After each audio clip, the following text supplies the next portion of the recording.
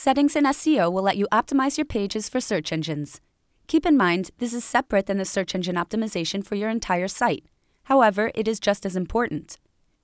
It may be the additional optimization your site needs to climb search engine results.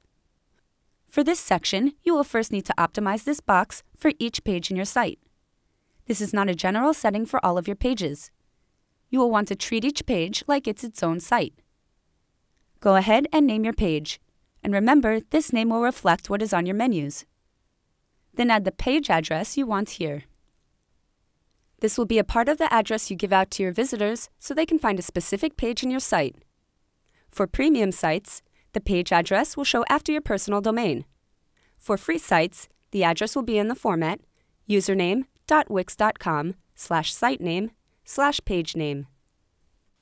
Next is your page's SEO section. SEO means search engine optimization, which will help with your site's ranking on search engine results. This is your page title, and it's the first thing Google sees under your ranked pages. You will want to add your business or website's title here. Also your information regarding your business location and basic product information. The title should be up to 70 characters long and should include 1 or 2 of your main keywords. Next, add in your description. This should be 1 or 2 short sentences describing your website or business. Good descriptions are between 150 and 170 characters long and include 1 or 2 of your main keywords. Finally, the Keywords field allows you to enter up to 10 keywords separated by commas.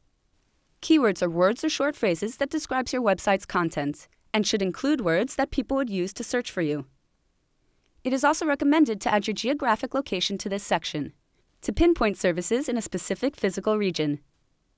Last, you can customize your page style by clicking Change Style.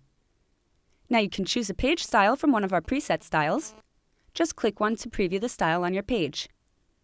Or to customize this even more, click Edit Style.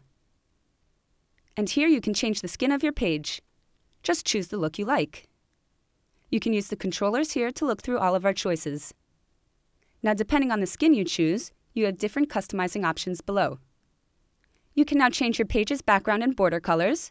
Just click on the color swatch, then choose your color.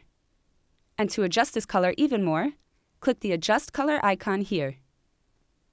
You can also customize the page's edges by making them more rounded or less. First, make sure you lock the corners together by checking this box here. Now use the arrows here to change your corner sizes. And if you only want to change one corner size at a time, uncheck the Lock Corners Together box and change each separately.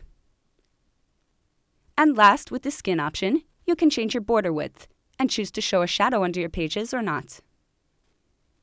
When you are done, click OK. Now give it a try on your own.